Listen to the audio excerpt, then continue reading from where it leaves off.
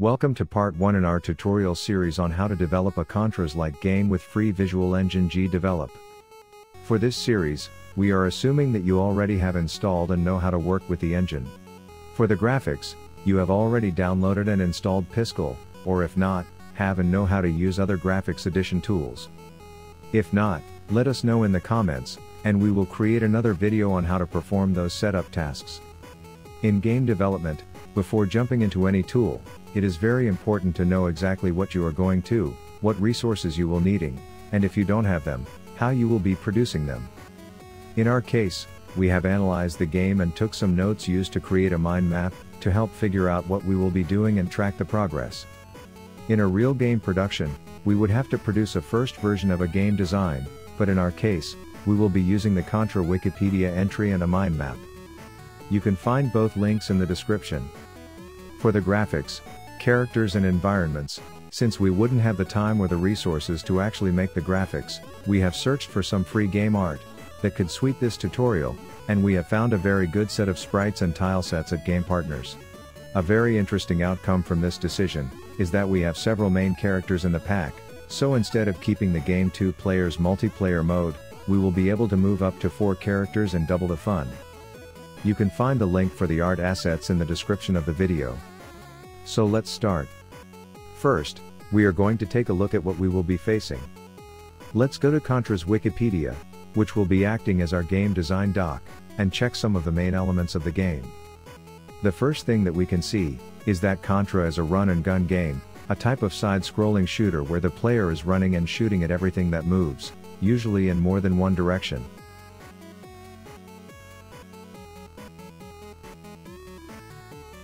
We can also check that it has different view modes, a plain 2D, a fake 5D, and a pseudo-perspective 3D where the action takes place vertically and horizontally.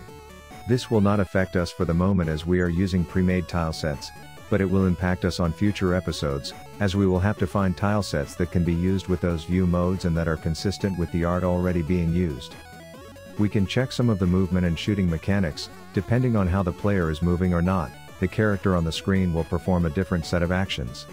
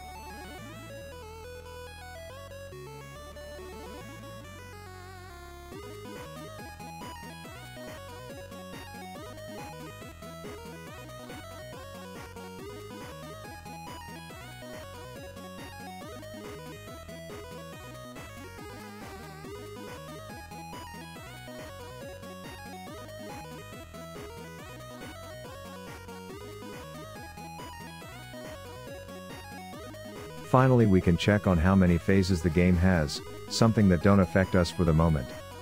Let's summarize everything in a mind map. I have fast-forwarded the creation of the mind map, and you can see the overall map. I will be sharing it online, in case you want to use it, or you want to add some more information and detail. I have also created some main derivations based on what I think is most important to start prototyping and developing the game. I have splitted the movement mechanics from the combats one, because depending on the movement, the basis for the combat will be different, as the player will not be able to shoot in specific directions.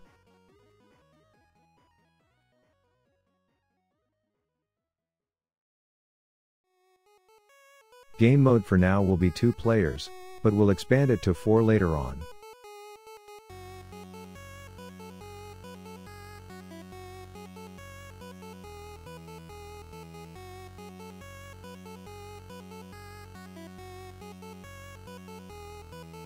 Then, I have listed the types of enemies that can be found in the early stages of the game, and I have listed their main movements and combat skills.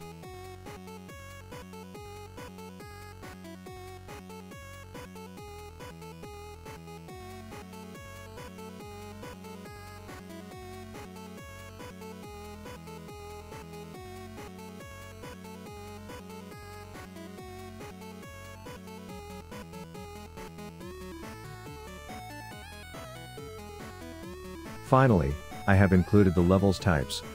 But as said, for now we will be concentrating on the 2D side scrolling.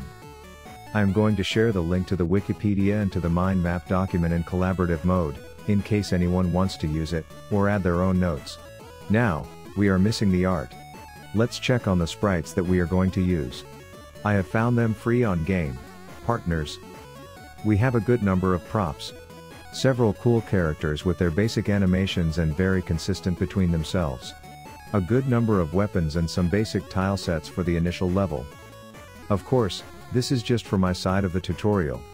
If you want to use your own sprites, feel free to do so. If you want to share them with the community, share the link or some images on the comments below. Okay. I think that we have a very good overview of what is to be done. We can start bringing everything together on Gdevelop. Fire up the engine and create a new project. We could be starting from any of the starter templates, but where would the fun be? Choose the empty game option and then select the folder where you want to save the project files. Open the project properties on the top left button, then in game settings and properties. Let's set some of the basic configurations for our future game, like the name of the game and other parameters. The future package name for mobile versions. The format is always COM followed by the name of the studio and finally the name of the game. Modify the version. We are very far from a version 1. So in my case I have used the 0.0.1. Change the resolution to 1920 horizontal by 1080 vertical, and then change the frame rate to be between 30 to 60 frames per second. Keep it in landscape, or if not, choose the one that you most like. When finished, click on Apply to close the properties. Now, let's create the first phase of the game. For that, create a new scene by clicking on the plus button to the right of the scenes option. We are ready to start adding elements. You can see our game window in the middle canvas, and that we can size to fit completely in the window. On the right we have the list of objects that we have in our game up to now. Which in our case is nothing as we don't have created anything yet. Let's create our player. Click on the plus sign and choose from the list the sprite type. Give it a name, in my case player 1. This is only the shell for the object, and if we ran the game now, we wouldn't see anything. Let's make it visual by adding a first animation, the idle. Click on the Add Animation button. This will open the Explorer dialog box to choose the file or files of the animation. Go to the folder where you have downloaded and unpacked your sprites, and browse down the hierarchy until you have found the Norris character. We are working with the modern version of the sprite. Filter the files by idle, to get only the idle animation loops, and select all the files associated with the idle animation loop. In my case I am using the normal ones without the zoom.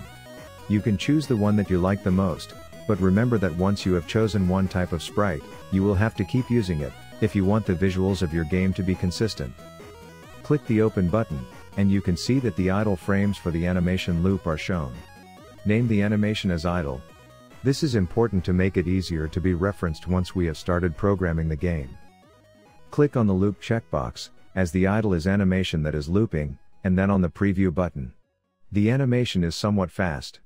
Let's bring it down to 6 frames per second. You can choose the one that better suits your needs.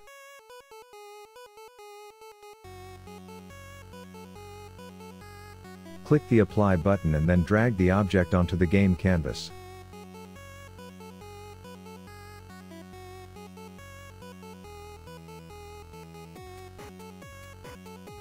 Congratulations, we have our player in the game.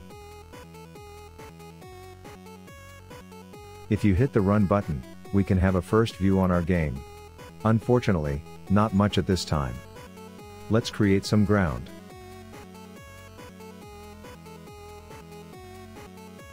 Again click on the plus sign in the Objects pane to create a new object. Since we will be dealing with the ground, instead of sprite, choose a tiled sprite. Name it, and choose a graphic for it. You can find one, in the downloaded sprites set, under the Lava Station folder.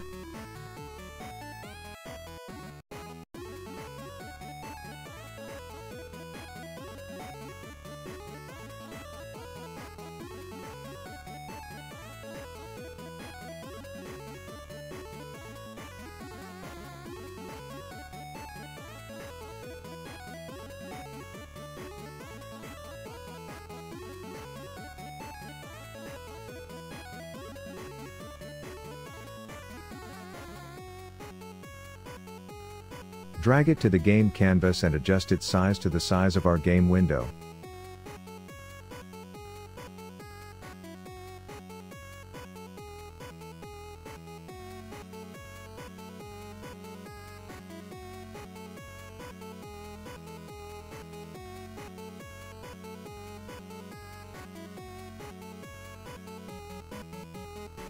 If we run the game again, we can see that now we have a player and a ground, but nothing is happening, because what we have at this time are only empty graphics without any code or behaviors that will control them. Let's add some. Double-click on the player or in the player object in the object pane. You can see that we are back to the window where we have set the animations. On the top of the window, we can see that there is an option named Behaviors. Click on it. Since we are coding a platformer, and we are dealing with the main character, let's choose the platform character. A new dialog box opens with specific parameters associated with the platformer behavior. You can left them as they are, or fine-tune them a little. It is not important at this time, as we will have to come back later on, to balance correctly the game.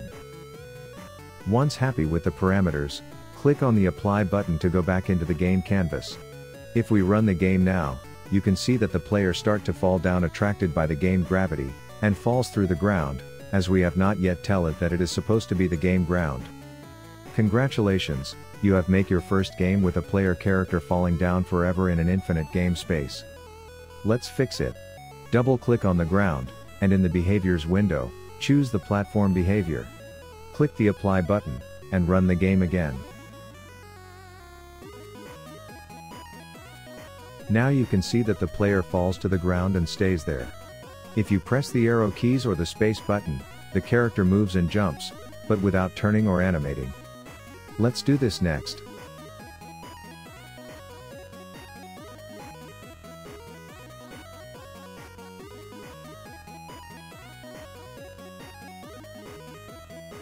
Click on the Events tab, and then click the New Event button in the top right menu. This will create a new event. In case you don't know or remember, events in Gdevelop are a combination of a condition that needs to be met, and an action that is executed if the condition is met. The condition can be single or a set of conditions associated with logic operators like and or. If no condition is specified and only an action is provided, then this action will be run on each update of Gdevelop. On the search box for the events, write key. Gdevelop will narrow down on the condition that you can use.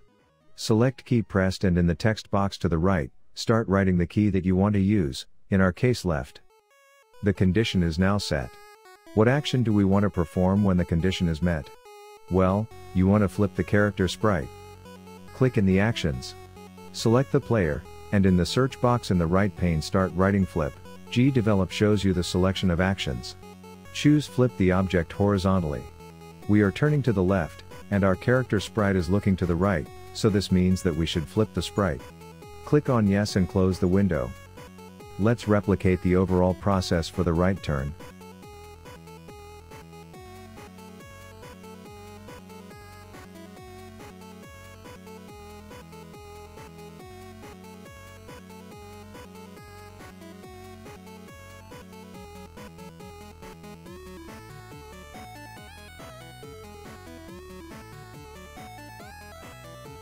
In this case we don't want to flip the character as it is already looking to the right.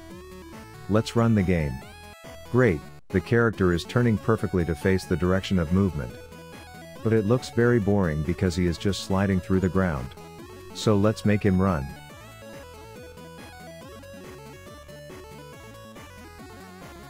Go to Scene View and double-click on the player object and then, add a new animation, name it Run, and then add the images associated with the character running, by selecting in the folder the Run animations.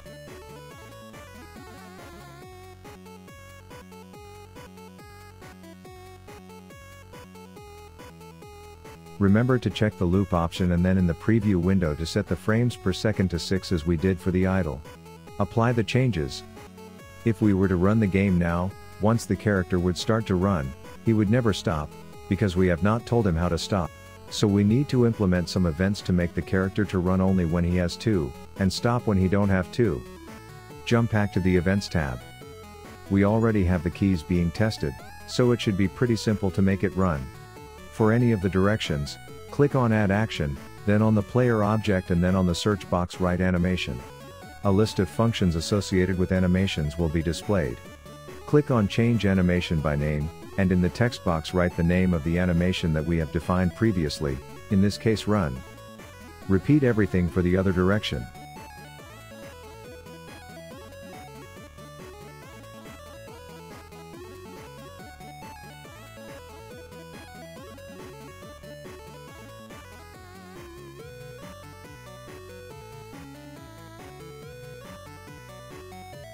Let's run the game once more, to see if everything is working correctly. OK, the character starts moving and changes to the run animation. If going in the opposite direction, it flips and keeps running. But, if we let go the keys, it stops correctly from moving, but the animation goes on forever. We need to fix it. Let's go back to the events. To test if a character is moving, we can use a condition that is already predefined in the platformer behavior and that is named as moving. So, select the conditions where we have used the left key. Click on Add Condition, select Player and then write or select in the right pane the condition is moving and click Apply. Repeat for the other direction.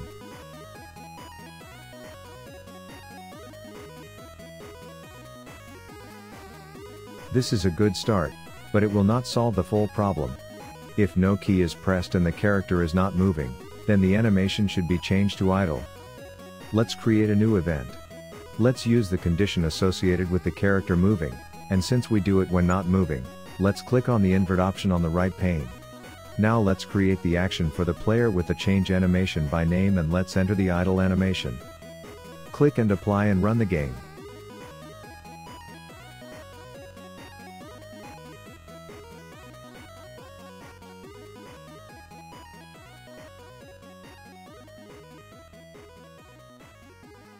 While everything seems to be working, we have a character moving through a mini ground and switches between idle and run. Let's finish for now, and continue in the next episode. I hope that you have liked this video, and if yes, make sure to subscribe, hit the notification and like button. This will certainly motivate us to keep developing this series of tutorials. We will upload everything to our itch.io with all the sources. Until then, good game development, game developers.